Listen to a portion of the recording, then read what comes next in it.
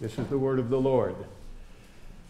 Then Jesus said to those Jews who believed in him, "If you abide in my word, you are my disciples indeed. And you shall know the truth, and the truth shall make you free." They answered him, "We are Abraham's descendants and have never been in bondage to anyone. How can you say you will be made free?" Jesus answered them, "Most assuredly," that's verily, verily, it's amen, amen in Greek. "Most assuredly, I say to you, whoever commits sin is a slave of sin. And a slave does not abide in the house forever, but a son abides forever. Therefore, if the Son makes you free, you shall be free indeed. I know that you are Abraham's descendants, but you seek to kill me, because my word has no place in you. I speak what I have seen with my father, and you do what you have seen with your father." They answered and said to him, "Abraham is our father." And Jesus said, If you were Abraham's children, you would do the works of Abraham. But now you seek to kill me, a man who has told you the truth, which I heard from God. Abraham did not do this. You do the deeds of your father." And they said to him, "We were not born of fornication. We have one Father, God." And Jesus said to them, "If God were your Father, you would love me, for I proceeded forth and came from God. Nor have I come of myself, but he sent me. Why do you not understand my speech? Because you are not able to listen to my word. You are of your father, the devil, and the desire of your father you want to do. He was a murderer from the beginning, and does not stand in the truth, because there is no truth in him. And when he speaks a lie, he speaks from his own resources, for he is a liar and the father of it. But because I tell the truth, you do not believe me. Which of you convicts me of sin? And if I tell the truth, why do you not believe me? He who is of God hears God's words. Therefore you do not hear, because you are not of God." That is the inspired word of God. And now some preaching on it. You know, in the Bible, all through Scripture, there are a number of central motifs or central themes, central ideas that God uses in Scripture to convey his salvation to us. Like dead to alive, like blind to seeing, like lost to found. But none are more central or prominent than the one that is before us today, and that is from being enslaved to being set free. That there is none more prominent than that motif, that theme. The salvation of God, the way he says I'm going to communicate it to my world and to my people, that, is the central motif. So, dear ones, our main goal today is to see, okay? To see and to grasp, see, and to experience the salvation, that the salvation of Jesus has come, that he thinks he has come to win us, is seen as freedom from a life-killing enslavement into the new life of freedom with God.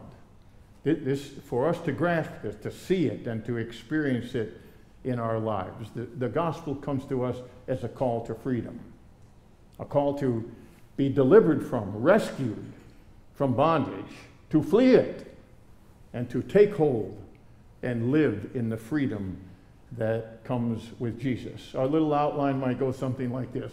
Number one, why we need freedom. Number 2, where does it come from? And number 3, how to enter it and live in it. Okay? Why do we need it? Where does it come from? How do we enter it and live in it? Well, excuse me. There are 2 subheadings on why we need it that we'll touch on. And one is, well, we were made for freedom. I mean, the basic definition of freedom for anything is like to be what you were made for, you know, for anything, whether it be even an inanimate object or an animate one.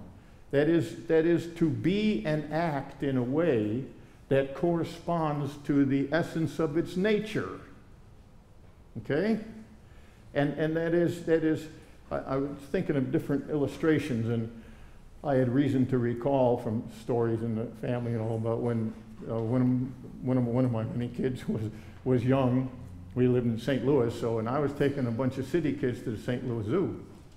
And they hadn't seen animals, hardly anything. A lot of them were inner city kids and all this. And so St. Louis Zoo is pretty big, and you're walking around these mountain trails that lead up, and they have all these boulders made, you know, and all that. So we're coming around this one corner, and there's a great big bighorn sheep, man, laying right there on the rock. And the kids were like, whoa! And I mean, they were astounded, you know, they're like 10 feet away from them or something like that.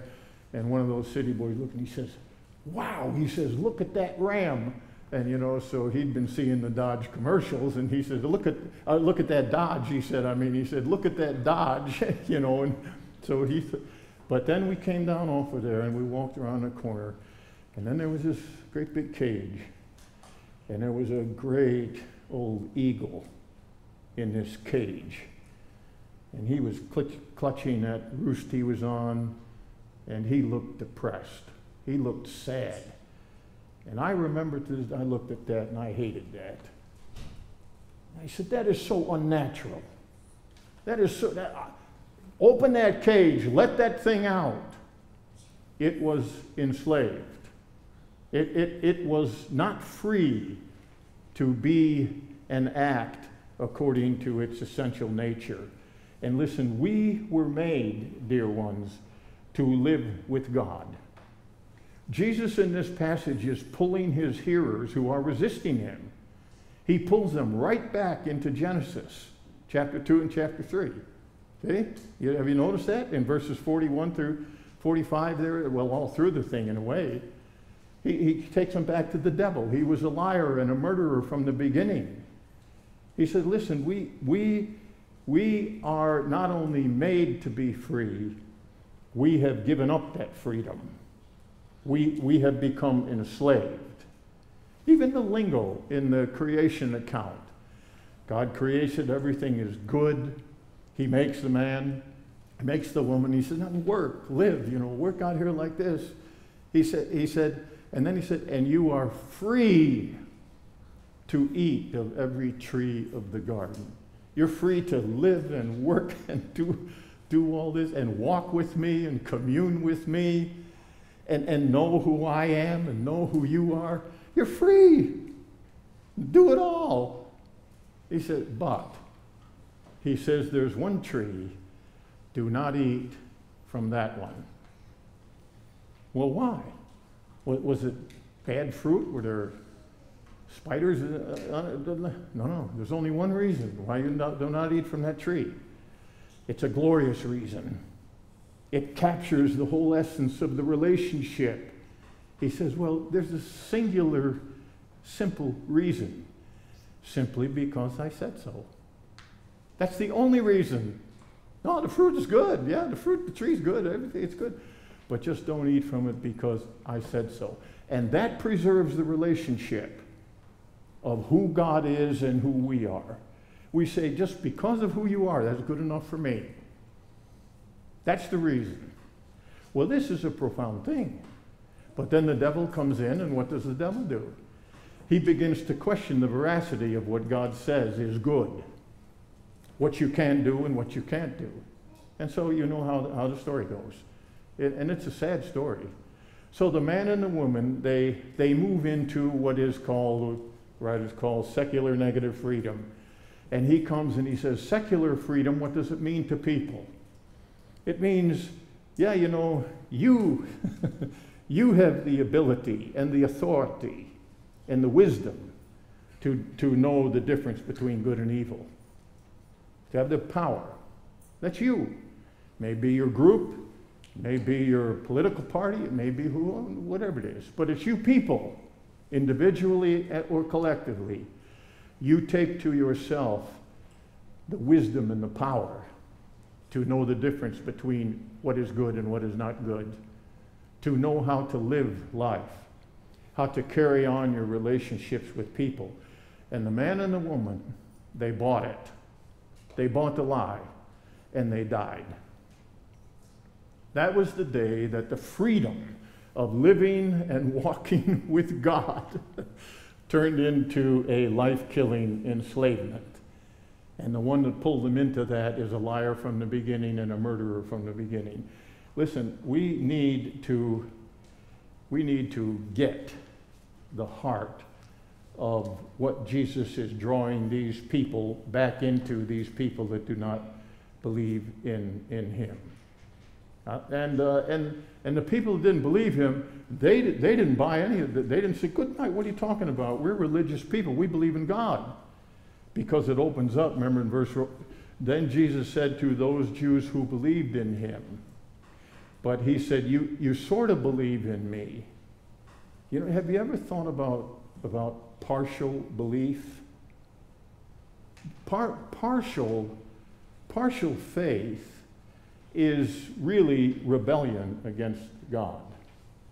Partial belief in him is being entrapped in sin, because you believe in him, but you take him down just a little bit. And as soon as you have done that, you have rebelled against him, and you're lost. Because now he's one of the authorities at the table of your life.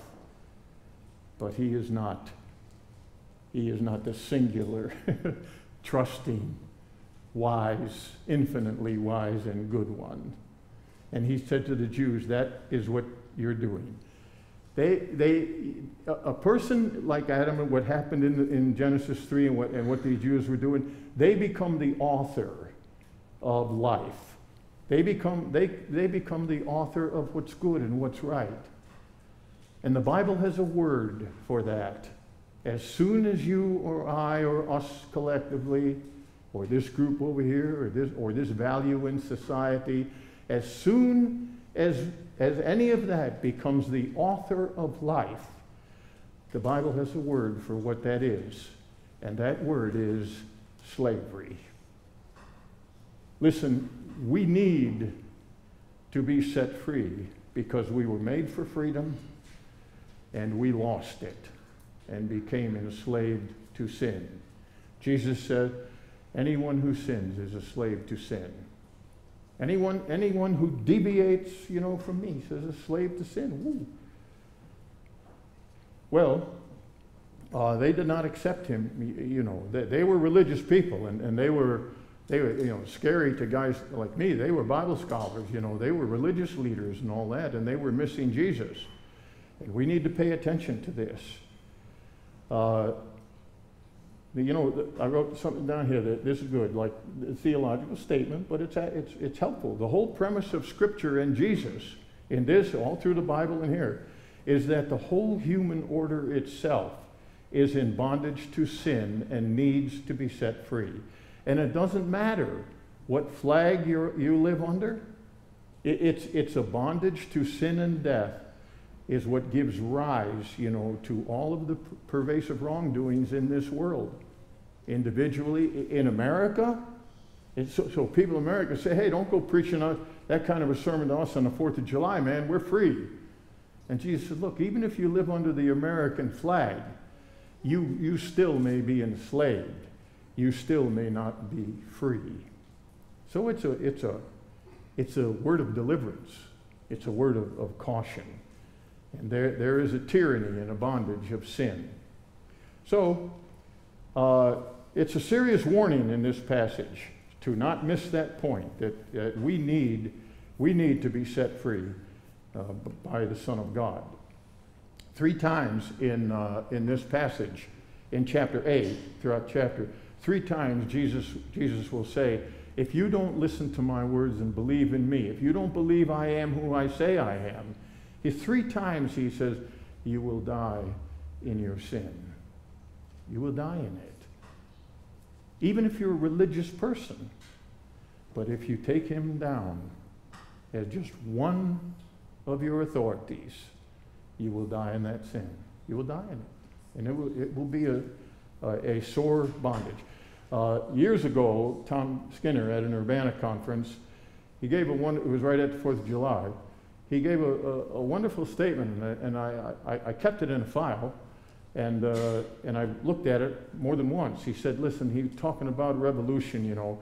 He said, a revolution takes an existing situation that has proven to be unworkable, unjust, unworthy of the greatness of what it means to be a person, and you seek to overthrow it, to liberate people from it, and replace it with something that is just and right and good, and that actually works.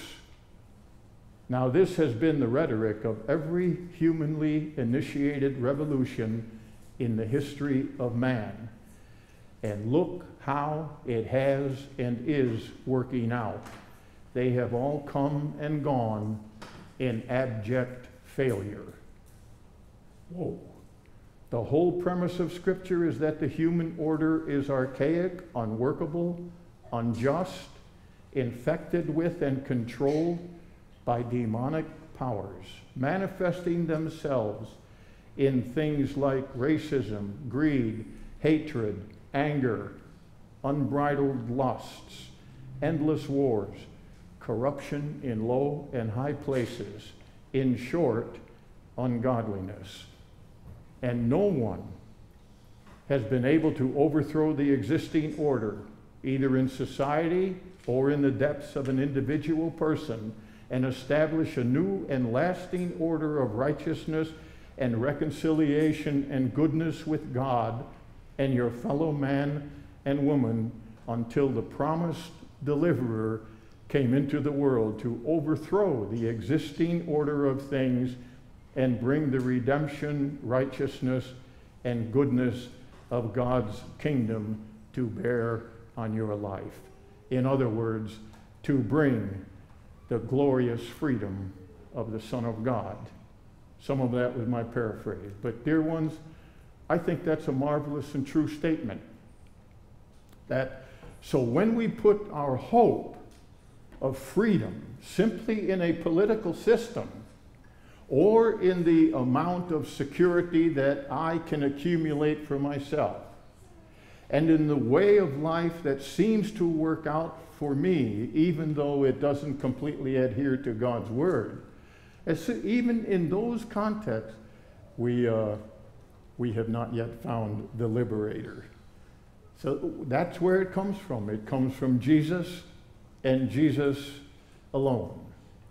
So I would ask you a question. So you are enslaved, and you will die in that slavery unless the Son of God, Jesus, sets you free. How would you preach that in prison? Well, I've had to do it. And how do you say to the prisoners, and I've done it in maximum security things where these guys are not getting out for a long, long, long time. And I say, look, if you believe in Jesus, the Son of God, you will be set free from your fundamental bondage and entrapment. Really, they're not even going to hear my case again, man. So all this can be going on in your mind. Now, how would you preach it, let's say, to the billionaires in tech land, in Silicon Valley, or to upper middle class people in Grand Rapids who are very secure in their lives and they can do about what they want to. They're plugging along really good. And you say, look, you need to be set free. And they say, man, what do you mean? We are free. And Jesus would say, no, you're not. So how would you preach? You say, well, look, here's what you need. Jesus said, look, If you abide in my word, you are my disciples indeed, and you shall know the truth, and the truth shall set you free. Therefore, if the Son makes you free, you will be free indeed. So it comes through knowing Jesus and his word. And the Apostle Paul follows Jesus, a theme, here in John 8. When you look up these words, and they're not all just simply stated as freedom, other kind of words that are synonyms and all, but you will find this theme flows all the way through Scripture, Old and New Testament. But do you remember what he says in Galatians 5? He makes a stunning statement as he opens Galatians 5. He's been talking about the gospel, and this is the first letter that was written to the churches. He said, this is what he says in verse 1 of chapter 5. He says, look, what I've been trying to say is it is for freedom that Christ has set you free. That is a stunning statement. It is for freedom that Christ has set you free. And what does he mean? What does he mean by that?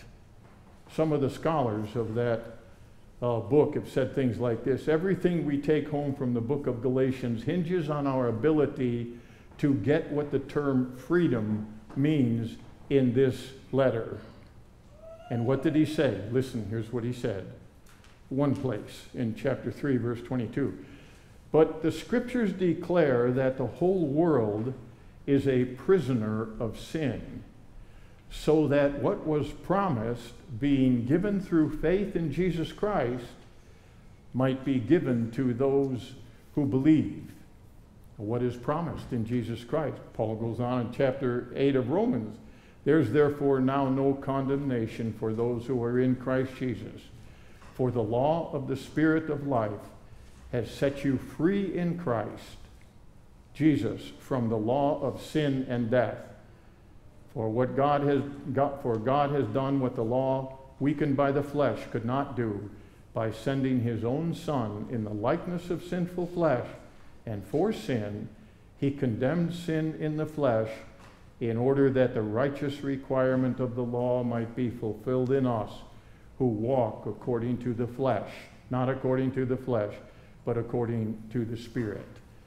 Listen, dear ones, our call to freedom didn't begin with our conception of freedom or our ability to know. It began with Jesus coming to claim you and to announce to you that this alienation from God, this built-in resistance to accept him wholly as God and to obey him, Jesus has taken all of that default upon himself, yours, and he has borne it away. He's taken it off the table, as it were.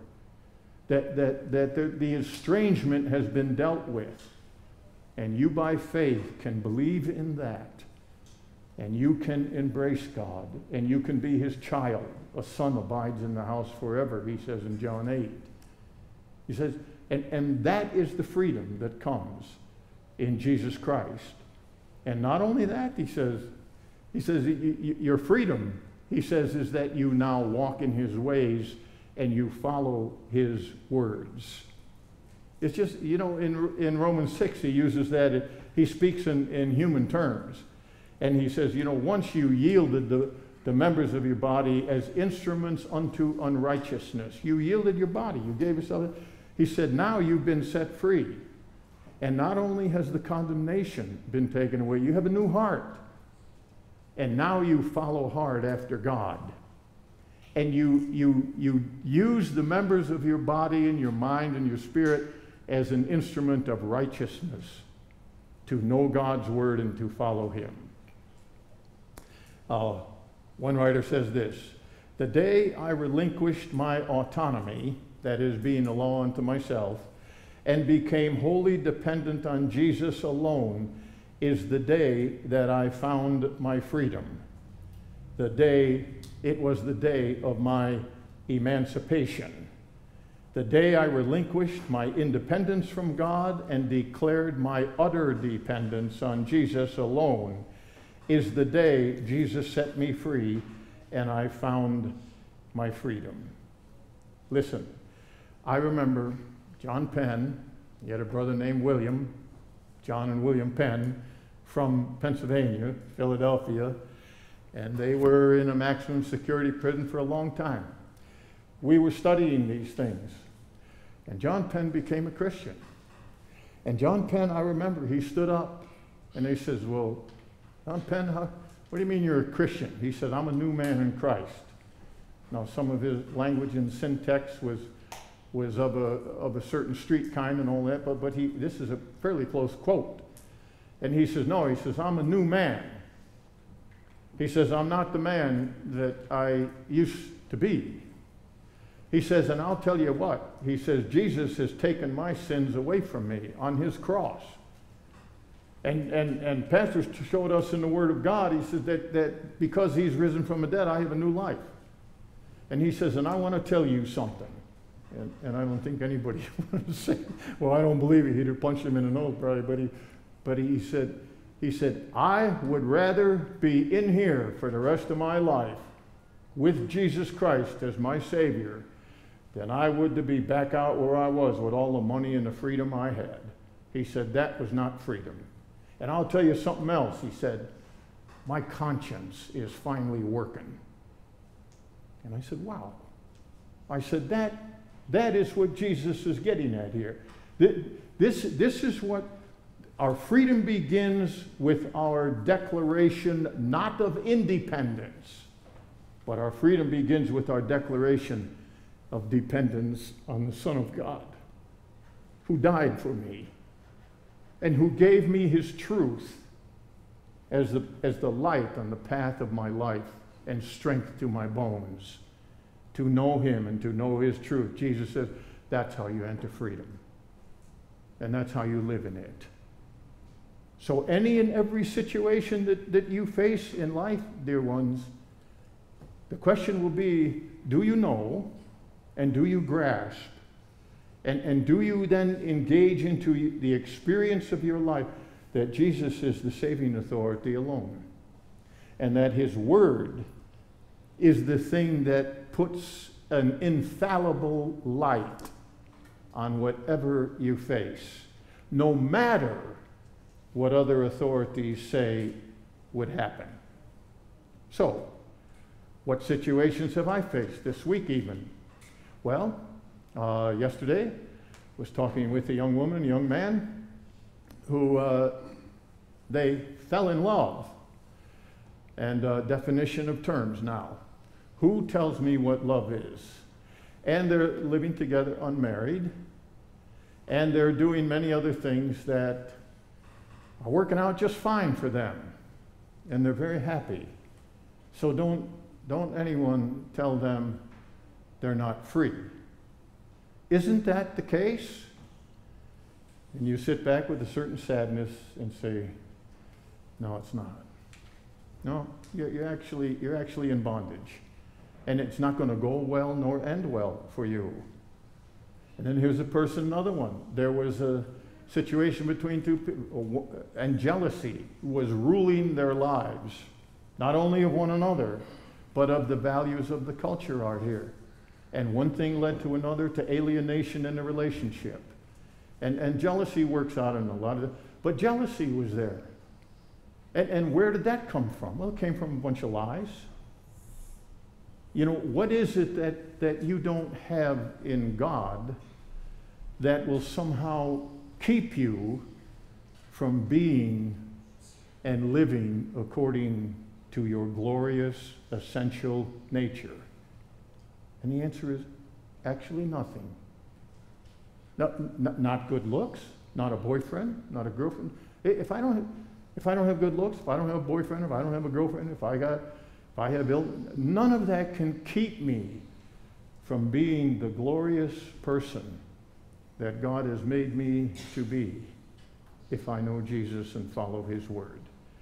I'm striving, as you can see, to get across to us the glorious freedom in life to know Jesus and to follow his word and his teaching. And he kept telling the Jews, he says, you have no room in you for my word, because my word comes with authority from the Father. My word is supreme. It's glorious. It's the truth about reality. And you have no room for that. Oh, you take my word, but you give it a different place. So you have no room for my word. This is important for people like us, because we think we take his word, because, man, we know it. We can quote it. That's our tradition. But he says, but see, these Jews, they knew it too. They could quote you Deuteronomy and Exodus and all this, but they didn't receive it the way he gave it. So that wonderful paradox of freedom, dear ones, is to relinquish your independency and declare your dependency on God. There's a seriousness in this passage, okay? A seriousness for those who don't get it. And Jesus said, you're of your father, the devil, and the works of your father you're going to do. They thought they were wonderful in their society. And he says, no, he says, you're just killing people, and you're telling them lies. And they thought they were upstanding people. So that there's serious warning. You will die in those sins, and you will hurt many people along the way. That's a serious warning, okay? But there's also a serious liberation, a serious celebration. Do you see what's offered to you? Do I see it? Do I see it? Do I grasp it? And do I pull it into the experience of my life on every level? This is the glorious freedom. There's a wonderful passage in Psalm 119. You might write it down. Psalm 119, you know, the great poem on the Word of God. Follows the Hebrew alphabet. Every letter in the Hebrew alphabet is one of the stanzas. And the glories of God's Word. And two of the verses that I especially love are verse 32 and 45. And it says this, it says, the psalmist is rejoicing in the goodness of God's Word. And he says, I got a song. He says, here's my song. I run in the path of your commands, for you have set my heart free. That's quite a statement. I walk about in freedom, for I have sought out your precepts. This is the freedom that is offered to us in the Son of God, Jesus, our Savior. Our freedom yet lies ahead, some of it, okay? And we'll close with this. Romans 8, 19 and 21. For the creation waits in eager expectation for the children of God to be revealed. For your glorious self to be finally revealed for who you really are and have been as a child of God. It waits in expectation, and so do you and I wait for that. For the creation was subjected to frustration, not by its own choice, but by the will of the one who subjected it. In other words, he's making this world sin sick of living in the enslavement that they live in. He's subjecting all of that to frustration out of his work of grace, in hope that the creation itself will be liberated from its bondage to decay and brought into the freedom and glory of the children of God. Dear friends, your freedom not going to come from anything you have or can create or anybody else can. It's not going to come on November the 5th. It's not going to come from anything like that. Your freedom is found in Jesus and the Son of God and in his words. May we see it anew. May we grasp it anew. And may we pull it into the experience of our actual lives day by day. Let's sing a wonderful hymn, When Peace Like a River, number 445. I remember where I was the first time I ever sang this hymn. I was a fairly new Christian out of the military. I was almost 22 years old. And this song choked me. And let's stand and sing it with faith, giving glory to God. My sin, not in part but the whole, was nailed to the cross, and I bear it no more. Praise the Lord, O my soul.